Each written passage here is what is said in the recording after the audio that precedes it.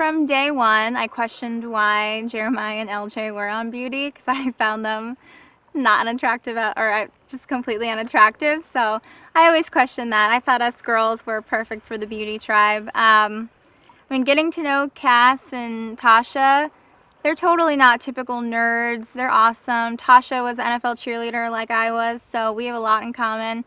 Spencer is absolutely 100% the brain tribe. Like, he is the epitome of nerds. So it's funny to, I've never really had like a friend or a close person that I've, been around with who's just so smart and just such a nerd. And it's funny to, talk to him.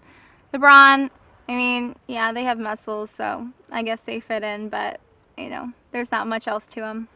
Tony, he's just, it's so funny. He just reminds me of like Jersey Shore. It's hilarious. He's like Jersey Shore, like, 20 years later. And Woo, I mean, he keeps to himself. You can tell he's just kind of sneaky, but he's smart. He's great in challenges, so he's definitely going to be one of our first targets. And Trish, I actually love Trish. I think she's awesome. She does her little Pilates class for us, and I mean, that's great. I'll reap the benefits of her knowledge. So I hope to keep Trish around a little longer, but the Six might have other plans for her. I'd like to do Pilates as long as we can.